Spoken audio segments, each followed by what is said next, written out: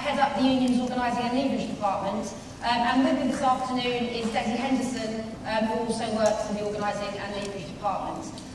You should have in front of you a plastic wallet that looks like this. Colleagues, can you all hear Sharon? Yeah. Okay, good. Okay. Yeah, you're right? So speak louder. Okay, you should have a plastic wallet that looks like this. And I just want you to take out the bargaining data document, please, that I'm going to be referring to as we go through. Can you pass one down? That's a spelling. I'll just wait for you to get that. So have you got that all right? Yeah? No? Okay. Should be a new, can you just do one between two and I'll make sure you get another one? Yeah, that's it. Okay, can everybody see one? Perfect. Okay, great. Thanks very much. So what we're going to try and do in this sort of next 15 minutes, and I'll try and keep it as brief as possible so we don't have to overrun, is just to officially launch, on behalf of Unite, our industrial database. We have for the past 18 months been drawing together information for the 40,000 workplaces where Unite is in, for the 10,000 recognition agreements where we have recognition with employers, and for the 181 national agreements. It's the first time this has been attempted in Europe, definitely on this scale, maybe further afield than that. But it's taken 18 months on the regions have sent stuff through, stewards have sent stuff through, and we're able today to launch this with you and obviously get you to access that. So I just want to talk a little bit about it. We are, at this point in time, drawing together the information so that you as stewards and negotiators know, and our officers know, that when we're going into workplaces and negotiating, that you are able to know what else has been won in the sector that you're in, what else has been won in sectors that have a bearing on your sector for the first time.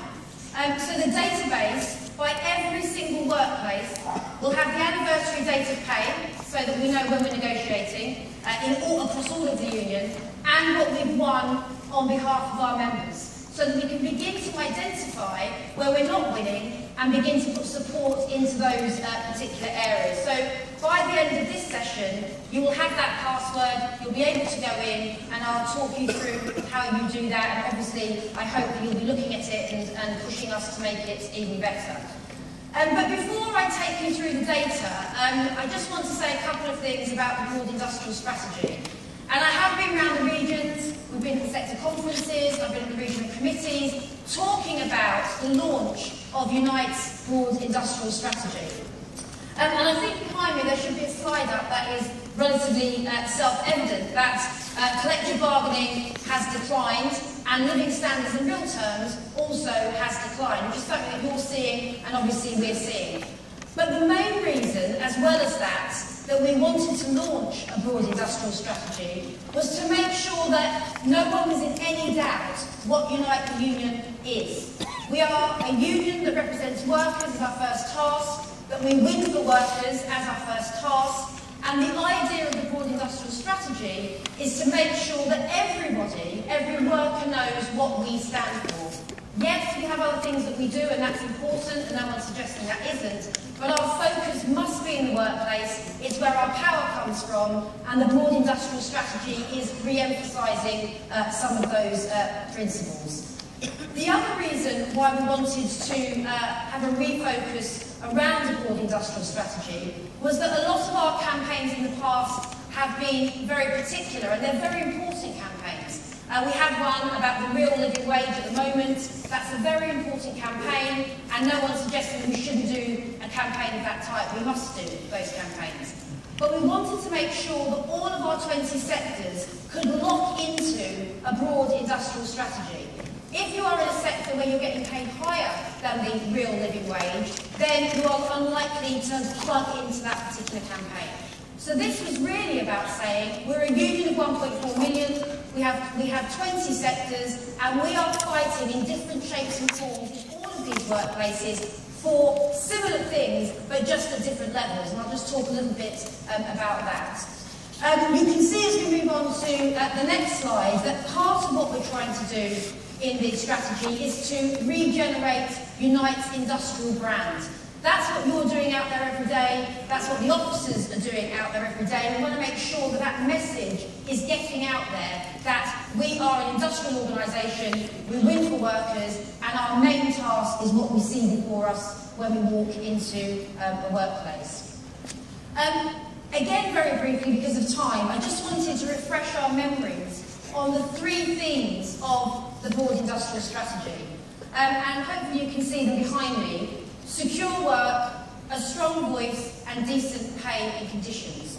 And you can see there that we are reiterating that we want every worker, not just Unite members, that when somebody hears the name Unite, they know that we stand for making sure that workers are secure in their employment, that they have a strong voice when they're at work, and that we fight for decent pay and conditions on a daily basis. So they know that's what we do, and that's the brand that we have. Now, because of time, and I want to get you into the data so you can obviously be able to access that, I'm just going to take one thing from each of the themes just to give a bit of a flavour of how we want to make sure this runs across all of the sectors. So if I take the piece around secure work, you should see coming up there a number of things that we would associate with secure work. It's not exhaustive, I'm sure you've got lots of other things that you would put in there. The one that I just want to draw out is rate for the job. And it doesn't matter whether I'm working in energy, or I'm working in food, or I'm working in hospitality. If somebody comes in and does my job for a penny less, then I am being undercut. And so the principle of rate for the job is a key tenet of secure work, and it's part of the discussions that we're going to be having as I come around the regions in the latter part of the year. The second theme of the board industrial strategy was a strong voice. And again, I'll just pick out two things from what I could say around what we're fighting for in terms of a strong voice in workplaces. It's evident if there is no recognition in a workplace, then the first part of those workers getting a strong voice is when they collectivise and they become union. And so therefore it's very clear to see that where there is no recognition, a recognition agreement is the first step for those workers really getting a strong voice at work. But what we're also saying in the board industrial strategy is that if you're in automotive, if you're in energy, if you're in aerospace, and you have good facilities, you have good agreements, what else can we push in order to re-emphasise and push forward that strong voice? A stake in the future, a seat at the table. And the idea is that every sector is linking into that part of the broad industrial strategy, and everyone's pushing up. So that it doesn't matter which sector we are in, but we're pushing up and striving forward for even better terms and conditions, and obviously a better, stronger voice at work. And the final theme on the broad industrial strategy, before I now take you into the data, is decent pay and conditions. And again, there's a huge number of things that you fight for every day that comes under decent pay and conditions. But I just want to focus on one of those, which is the employer's ability to pay. And there are some guides that you've got in front of you. I'm not going to talk about them today because of time. But one of the things that we have done quite detailed work on is around an employer's ability to pay. We may have said, you know, some years ago, we may even say in the recent past, that if we got RPI for workers, that actually that's quite a good deal. They're not taking a pay cut, they're getting inflation. But if the employer's making profit after profit after profit every year, and we're just keeping up with inflation, then their piece of the pie is getting bigger, and our piece of the pie is getting smaller. And so in the decent pay and conditions piece, there's a lot of work in the guides around ability to pay, how you access research in relation to that, and how we can assist where you want us to in terms of ongoing negotiations. I'm now going to take you into the data so you know what we have got and what's there already. It's the beginning part of what we're trying to do. The end game of this is that you have a proper industrial database, that we're able to go in and say, what is the best agreement in automotive? What is the best facilities agreement in energy? So that we, all of us, can use those agreements across the whole of the union. But for this part, I just want to take you in what we've got so far. So in the document that that you have, I just ask you to go to page 5 of the document, and some information will come up on the screen behind me. So obviously if you want to look at the screen, that's fine, or look at the document itself, it will come in both areas. So just to reiterate what is in the data, the 10,000 Unite agreements, in terms of the workplaces where we will now be able to see that in the data that I'm just about to show you. The 40,000 workplaces where Unite is present, you'll be able to see that in the data that I'm going to show you. The 181 national agreements you will be able to see in the data. And you will also be able to begin to see, although we haven't finished this task yet, the unrecognised areas in your sectors where we have cluster members of 10 or more, so that we can see where are the areas where we do not have union organisation and what is the pay in those particular places, because they will be the places that will be undercutting you as we move through the years ahead. The data is in 4 phases, and I just want to say something about each of the phases. The first phase of the data that we uploaded was attaching it to all of the 100% campaigns. And there are 15,000 100% campaigns on the system, and people will be aware that the idea of the 100% campaigns is not just to get a few more members in every workplace. It's to make every Unite workplace strike ready. And whether you go on strike, that is for you to decide, but we want to have the best density, the full complement of stewards, the contact, communication structure, everything in place, that if you needed to go on strike, then that would be what your workplace would look like. So the first part of the data was attaching to the 100% campaigns, where we're going in and building density and a union, anniversary date of pay, and the last percentage pay increase. And we have around about 98% of that data in from the regions. Our biggest region, the London Eastern region, has 100% of that data in. So you can see that we're in a real... I'm going to get in trouble for mentioning the region now, aren't I? Okay, so the second phase of the data is effectively where all officers' allocations are going now up on the system. And so this is not just where we have 100% campaigns, but moving us into the 40,000 workplaces where Unite has recognition. And the third phase of the data is, as I said, unrecognised workplaces. And the final stage, which I hope to be in a position to be looking at in January, is where we pour into this data where we are not. If you take road transport, commercial logistics, for example, where we are, we've got very good density. Very good density, good workplaces, good agreements for the most part. But there are employers that we are not recognised in, and it's important that we know who those employers are, because, as I say, they will be the people that will be undercutting us in the future. Okay, so we're now going to move into the data itself. So we should see, and you will see on page 5, but you should see behind me, if now you log into Unite's homepage, so www.unitetheunion.org, this is what you will see.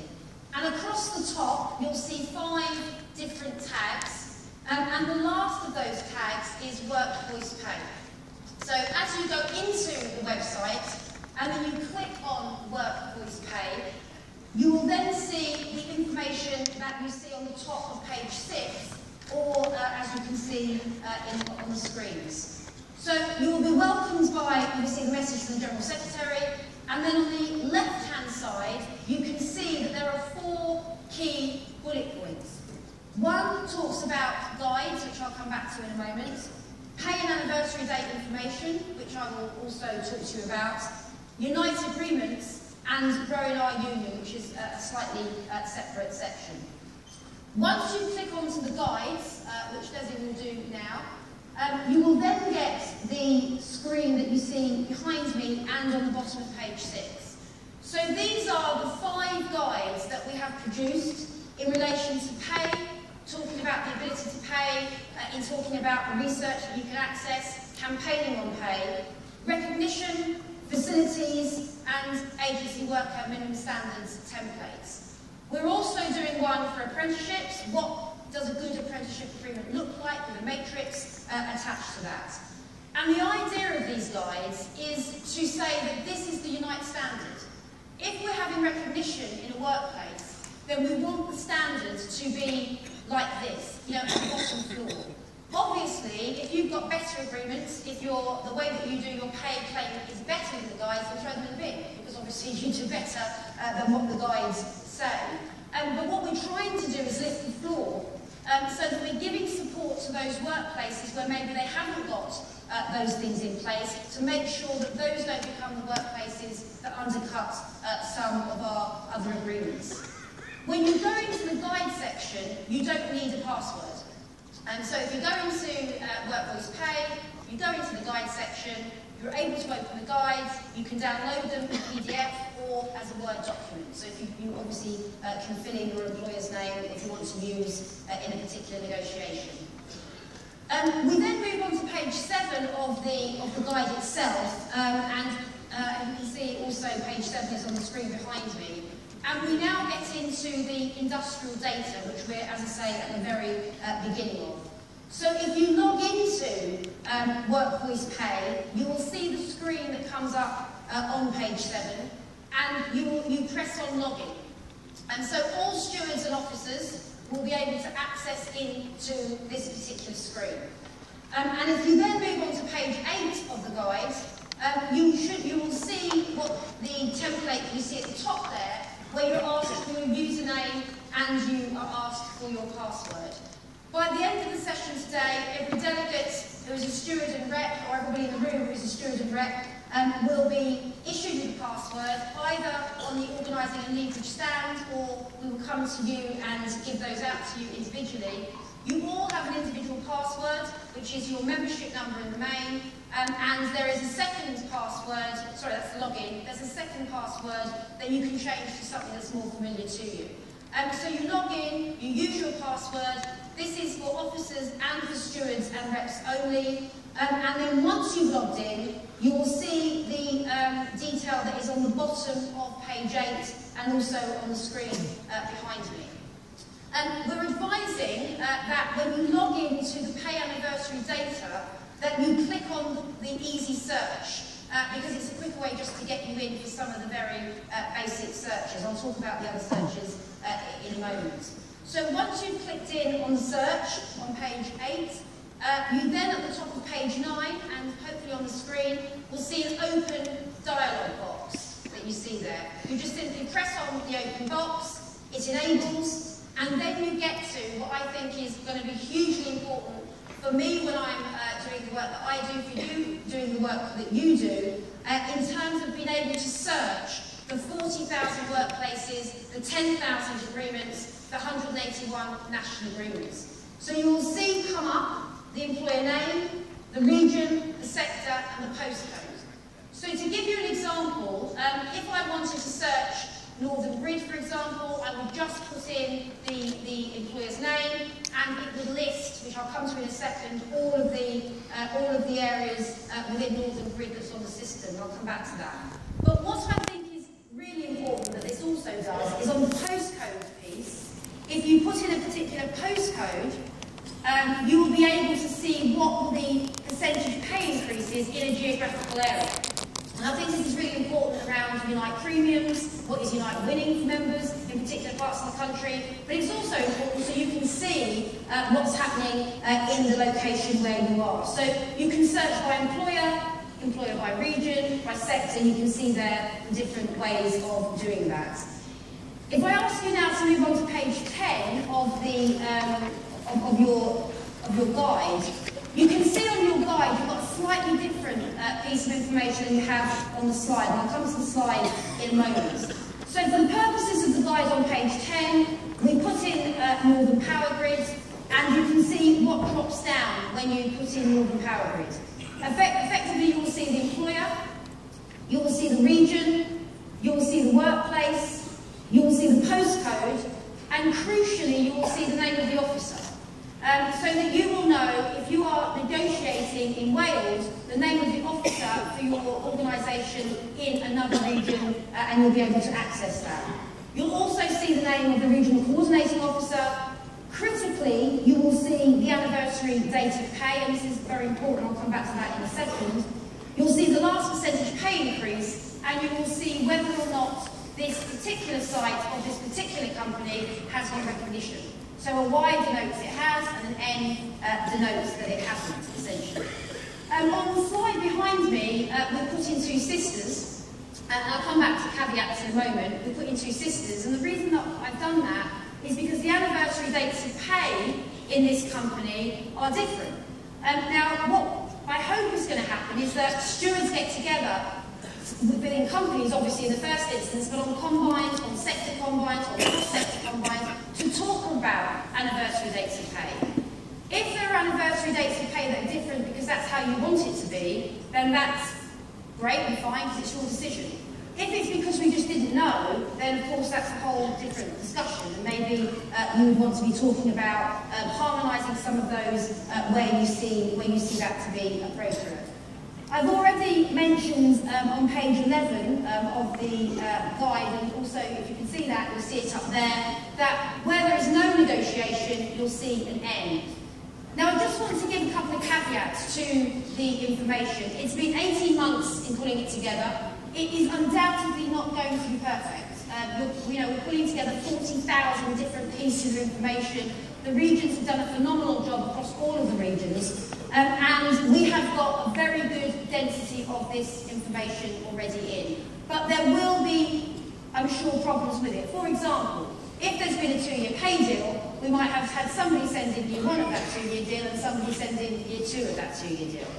As we go through the forthcoming months, and particularly as we go into 2017, the system will show the current year. So what in 2017 was the pay deal for this particular company, or the outcome of pay in this particular company. And you'll be able to see 2 concurrent years at any one time, and as we go into 5, 6, 7, 8, 9 years, they will be banked and you'll be able to get a report in terms of that. If any of the information is not correct, and I expect some of it not to be correct because of the size of the tasks that we're having before us, then it's simply just let your regional officer know, or if you get your password, the organising and leverage department are uploading some of this information at the moment. You'll just get one person's name, send in your data, and we'll effectively change that for you. If you now move on to page 12 of the guide, there is another way to search. So I just want to talk you through this very briefly, but just so that you have this. You can also search by your sector. So in the guide we searched Northern Power Grid and Energy and Utilities. On the slide we've searched automotive, has been the sector that we wanted to look into, and we put Vauxhall into the search engine, and that's effectively dropped down those workplaces, officer, anniversary dates of pay, last percentage pay increase, and obviously whether we're recognised in all of those particular sites. The 2 outstanding areas, which I'm really hoping that that stewards are using this, that you're correcting it, that you're using it for negotiations. And once we've got this piece sorted, we basically want to then move into trying to get the agreements up. There are around about 400 agreements on this system at the moment, because obviously they're coming in, and some areas we just don't have the agreements, physically. When we get to the point of having the majority of agreements on this system, what we want it to be able to do is you can ask it anything. You can ask, as I said, what's the best facilities agreement in automotive, but we can actually interrogate the data. We can interrogate, what is the best pay increase in X. If you're in a sector where you have multiple, for example, if I take finance, where you might have a pay pot of 2%, and therefore that actually means not an awful lot, because most people won't have got 2%, some people will have got nothing. Then for those type of situations, I will do, you can effectively